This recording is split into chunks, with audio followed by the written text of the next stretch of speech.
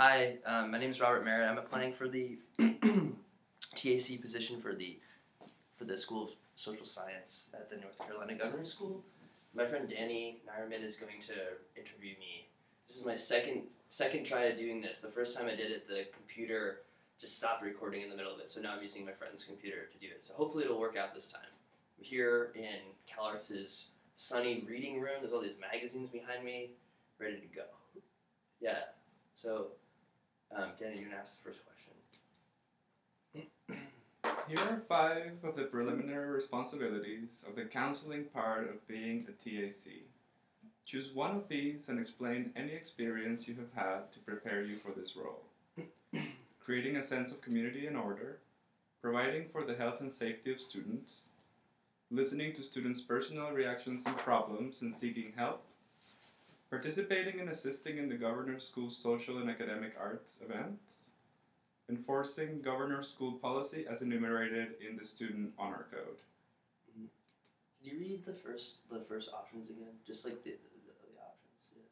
Creating a sense of community and order, providing for the health and safety of students, listening to the students' personal reactions and problems and seeking help. That should be good, okay.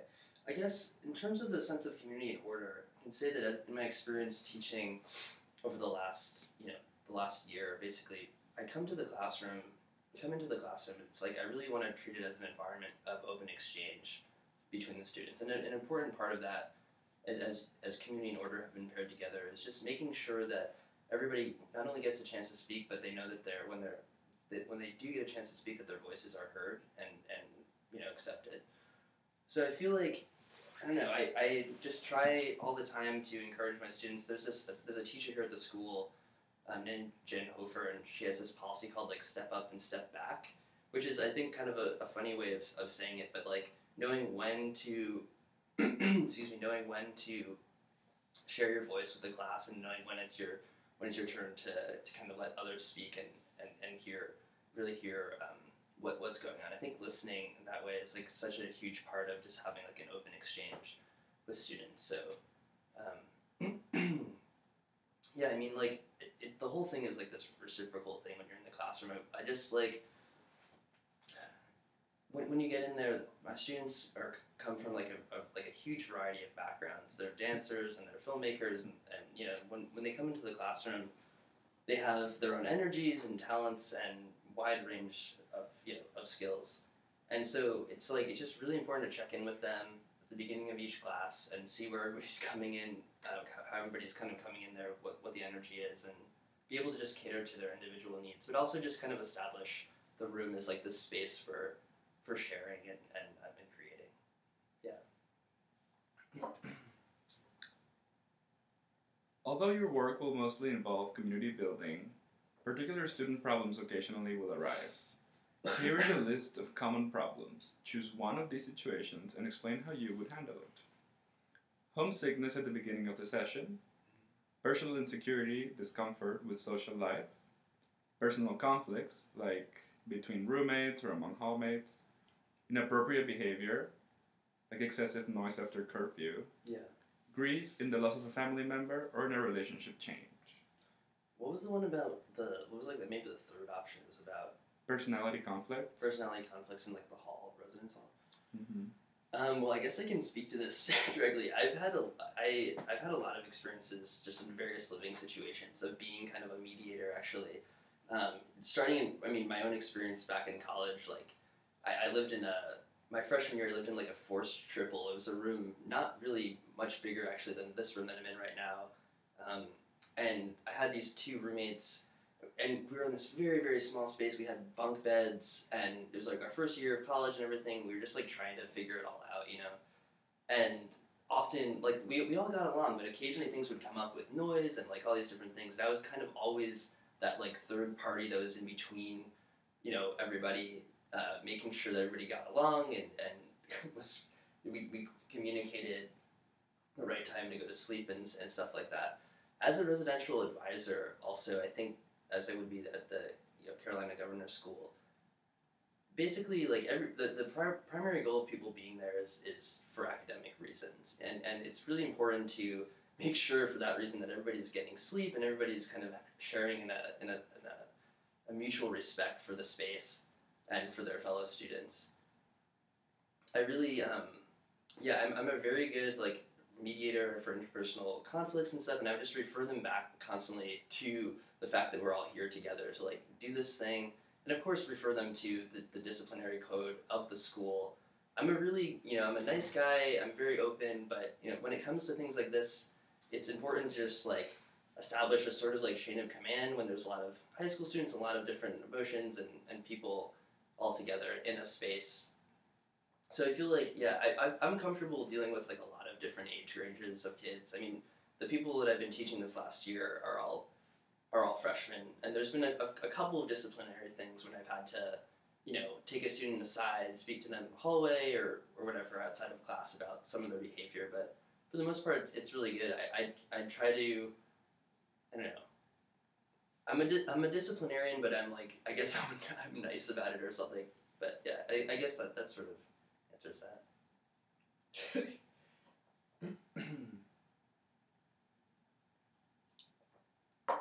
To become more specific, consider the following scenario and explain what you would do in your role as TAC.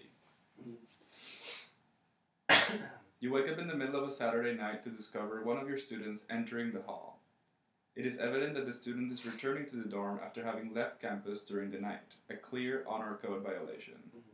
The student denies having been off campus and then claims it was only for a few minutes to see a friend in town. Is that it? So they've gone out and they've come back. Okay. After curfew. After curfew. I mean, the first thing to do is one depends on what my relationship with this person would be. I think that's probably from the beginning.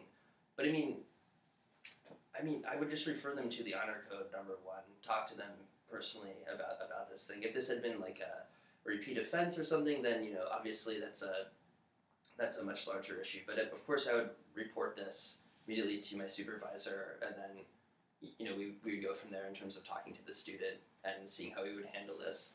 I think that if this was a repeat offense, then we would have to, I don't know, take further disciplinary actions of having having to maybe speak with the student about leaving the program. I had a student.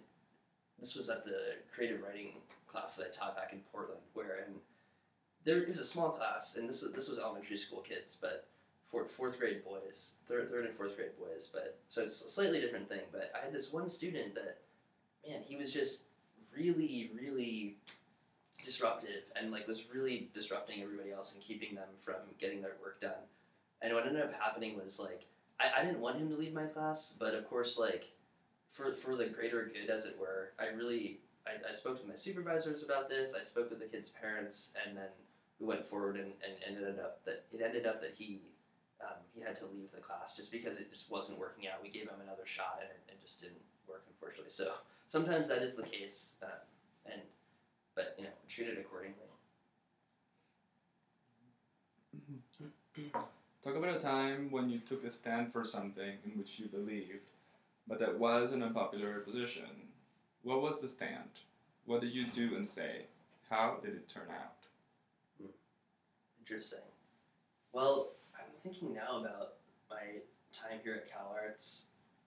I guess I've had to be very, very proactive with the student community and with the teachers and our administrators about having representation in the program for our department, especially because the School of Critical Studies. I don't want to complain too much, but our department is one of the most poorly funded of all the programs here at the institute, and so I've had to really stand up and go and have all these meetings with the Dean of Financial Aid, who told me on 2 occasions that our department was a sinking ship, which was like a really disheartening thing to hear, and speak to a number of other administrators and teachers, and just really like make sure that I've been I've had a ton of at the end of last semester I had a ton of meetings with all these members of my cohort and kids who are in the graduating class this year to feel out how the program has been affecting them and what their relationship has been like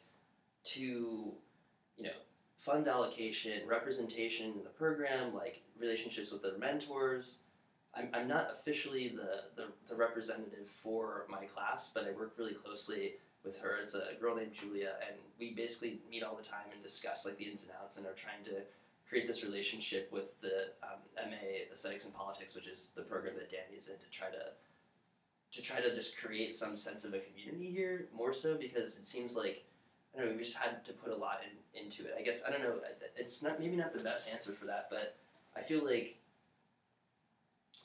it has been sort of like an unpopular position, because it's not as if the teachers aren't completely supportive of they want us to have funding and full funding and have representation, but they're so busy, and we're all so busy in this program doing the academic work we came here to do, that like to do that extra thing, it just becomes kind of, I don't know, kind of a problem sometimes. So it's been a real challenge, but it has had positive effects, at least immediately, on bringing people a lot closer together and feeling like, we're in this thing. There's a lot of good writers here. Like, let's try to make the best of this, and let's try to work on a cohesive strategy for going forward. A close friend of mine is actually leaving the program, or is considering leaving the program right now. And after this Wednesday, when I'm finished with all my work, we have this plan to meet and go to the president and go to this another one of the student representative deans who's in charge of admission, and just try to plug in every way possible to kind of support this student. So, anyways, yeah, I think that's basically that. As we try to know you via this imperfect video interview, help us by naming a few of the personal strengths or leadership skills that you would bring to the TAC position. Tell us about those personal gifts that you may not have touched on this interview, or reiterate those you think are particularly pertinent. Okay, yeah, sure. I think that just in the example that I just provided too, I think that the idea of like bringing a lot of people together, I'm really good at doing that in some ways. I don't normally say that because I just kind of like to talk to people a lot and hear where they're coming from, but the same way in the classroom, I guess, with my students, I'm really interested in what they're working on and like what they're doing. As I mentioned before, this is an art school, so my students come from all these different backgrounds and have a ton of work to show, or they have a performance, or they have an installation that they're doing, and like I really try to connect with them, and so and see their work and show them my work. I sometimes do readings in the class actually, which is kind of a fun thing, but just like I just want to put in that effort. So when it comes to writing the academic papers or something, or if a student when a student is challenged by an assignment, a lot of my students had never written critical essays before, which is what the first class that I taught last semester was a writing composition course. And so there was like a lot of I don't know, they felt really hesitant and kind of nervous to go about doing this. And so I just like told them about my experience with writing my own essays and my own challenges that I faced. I think I'm good at, to go back to my skills, I think I'm good at communicating that kind of like empathy and establishing those relationships. And anyways, like it just, when I would meet with students one-on-one, or when we'd be in the classroom and talking about this, it just kind of leveled everything out in a way that, showing an interest in their work, telling them a little bit about myself, showing them my work, just established this rapport that we were able to really, I don't know, make the classroom a much more cohesive, like, working environment, I guess. Yeah, I don't know, other skills, other personal skills. I think, yeah, just like the idea of communicating between a lot of different types of people. The other thing I'll say is that I have a very diverse background in academic, in academics coming from out of college. I studied anthropology for the entire time that I was in school. My degree is in a department called Modern Culture and Media, which at Brown University was formerly known as the Semiotics Department, that combined a lot from film history, continental philosophy, and of course film production, semiotic and linguistic theory, and all that stuff. But I did both the art side of things, film production and visual art, as well as doing the essay writing, the critical work, and ethnographic writing in my other field of study, which was anthropology there. So I have I think just being able to go back and forth between kind of like the arts world and then like the hands-on making stuff, making a film, writing a critical essay, going to, directing a film where there's a lot of people involved. I'm just like kind of good at trading back and forth. I'm just remembering now. Actually, I got one time. When I was in middle school. I got an award that was called the Octopus Arms, which was kind of a goofy name, but like it was, I think, kind of fitting for me in a way. I was working as a backstage tech, and we designed this huge like radio for this for a play called Radio Days, that like all the actors came out of and stuff. And I was like talking to the actors and doing all these things. But at the end of it, like I got this award called the Octopus Arms Award. That was just for those. I don't know, they would make up all these names, and that was for me being able to like kind of change roles all the time. And I don't know, I think that's kind of like, yeah, fitting of my personality, being able to jump into a lot of places. And yeah, I think that's sort of it. I also play music, and I do a lot of other fun things. So yeah, anyways, I just thought I'd plug that really fast. I'm good at guitar. Yeah. Are there any more questions for there? Okay. Well, thank you so much. I look forward to hearing back from you guys. I will send an email also as a follow-up. Thank you.